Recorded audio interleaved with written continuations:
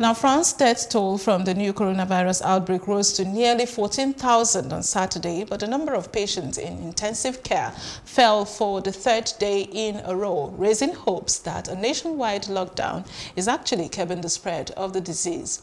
The number of people in intensive care units fell to 6,883 from 7,004 a day before, down nearly by 2%, while the number of people in hospital virtually stabilized at 31,320, up by just 53 or 0.2% according to the ministry data. The total death toll rose by 635 to 13,832, with 8,943 dead in hospital and 4,889 in nursing homes.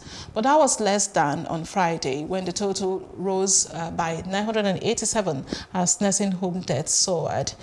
Health Ministry Director Jerome Solomon said at a daily briefing that cases kept arriving at hospitals and the French people needed to remain vigilant.